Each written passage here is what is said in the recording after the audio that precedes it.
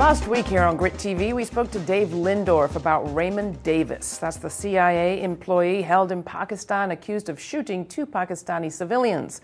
That story got murkier the deeper it went, Lindorff noted. And this week, Davis has been released after a reported $2.3 million was paid to the families of the victims. Davis is free, his secrets protected. Others, like Shane Bauer, a freelance journalist still held by Iran, haven't been so lucky. Pratap Chatterjee notes in The Guardian this week that Bauer's job was to uncover U.S. government secrets, though, not to create more of them. 4 New York Times journalists, Anthony Shadid, Tyler Hicks, Lindsay Addario, and Stephen Farrell, are missing in Libya right now. Will there be negotiations for their release, too?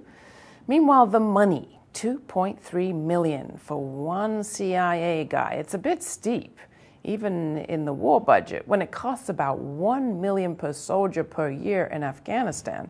What about closer to home? What could $2.3 million get us here? How about nearly 45 Wisconsin public school teachers at the current average salary of $51,000 a year? When Scott Walker and the Fox News crew are crying about the budget-busting cost of teachers having collective bargaining rights, we don't hear them complaining much about the government's bargaining for the freedom of a contractor in Pakistan. Let the market decide, they say, and apparently the U.S. and Pakistani governments consider $2.3 million a fair price for Davis.